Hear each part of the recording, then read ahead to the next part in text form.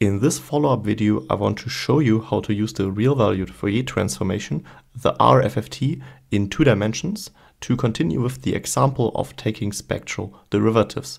With it, we can save about half of the computation in comparison to the classical Fourier transformation. Let's get started.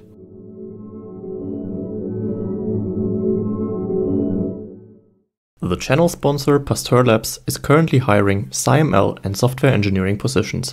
Check out pasteurlabs.ai/careers for more details. Hi and welcome to this new video. The rfft is a modification of the classical FFT if we have a real-valued input.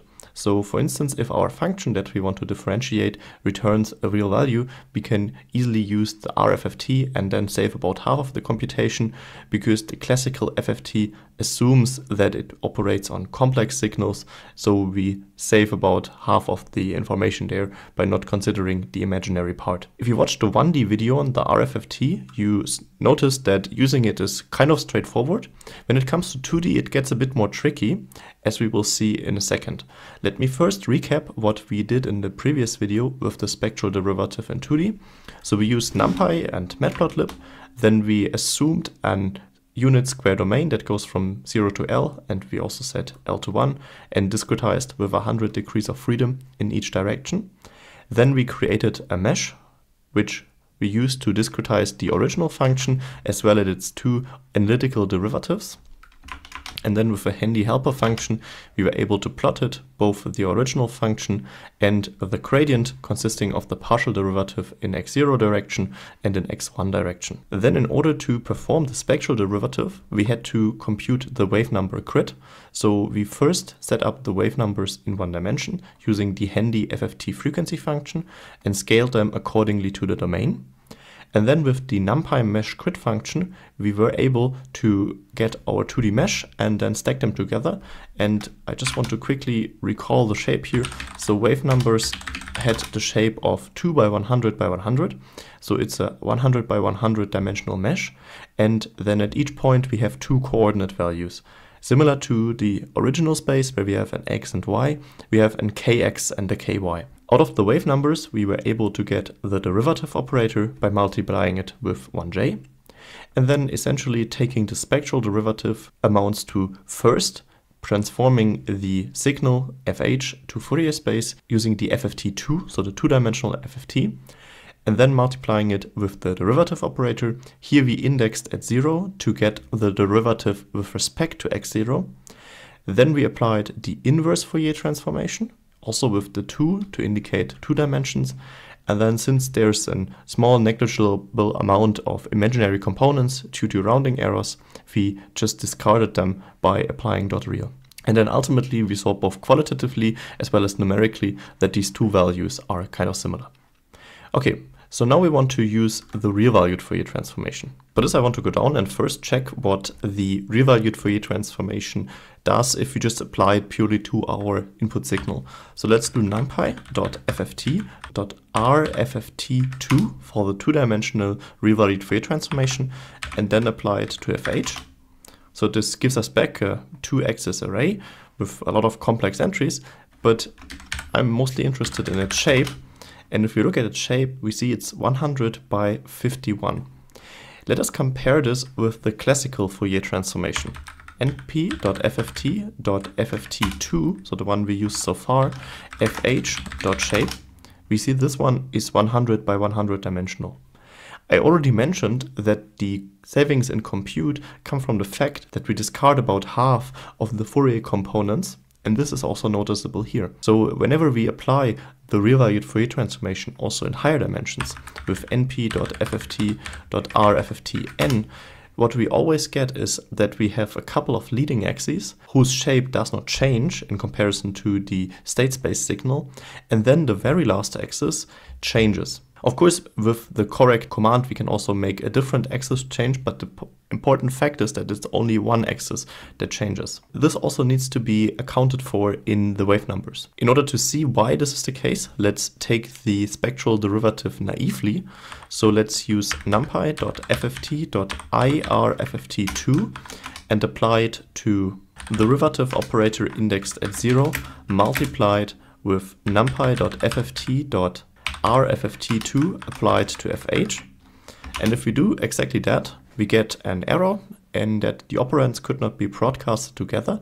So there is talking about these two operands, so the derivative operator, which we created with the classical Fourier transformation in mind, so having 100 by 100, and then the result from the real-valued Fourier transformation, which you just saw, had the shape 100 by 51. And if you recall from the 1D video that the rfft actually does not exactly know what the return shape of the inverse Fourier transformation is, we should always identify that and give it as an additional argument with S. And in 1D, we just had to provide the number of degrees of freedom in state space. Here we have to give it the shape, so it should be 100 by 100. But here, of course, that does not matter because there is an error that's already thrown before the inverse Fourier transformation can act. Okay, how can we get rid of this? For this, let's go up and modify the wave number creation. So now we need to account for two kinds of wave numbers, both the wave numbers that are related to the full Fourier transformation and the one to the real Fourier transformation. For this, let me rename wave numbers 1D with wave numbers 1D full, and also create wave numbers 1D real with np.fft.rfft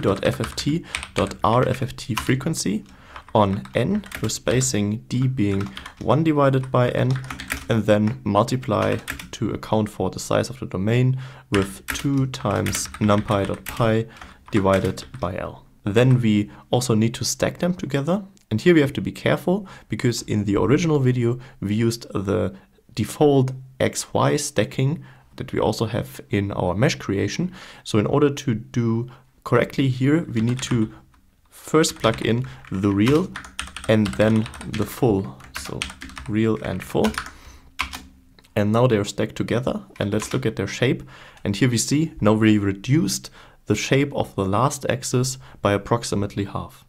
To be precise, the shape that we're expecting is n integer divided by 2 plus 1. So let me write this down. So expected shape is 2n and then n integer divided by 2 plus 1. Okay, then of course the derivative operator is just straightforward, multiplying this with the imaginary unit.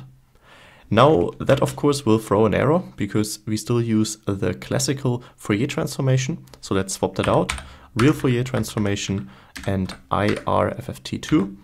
And then, of course, let's inform with the shape as being n by n.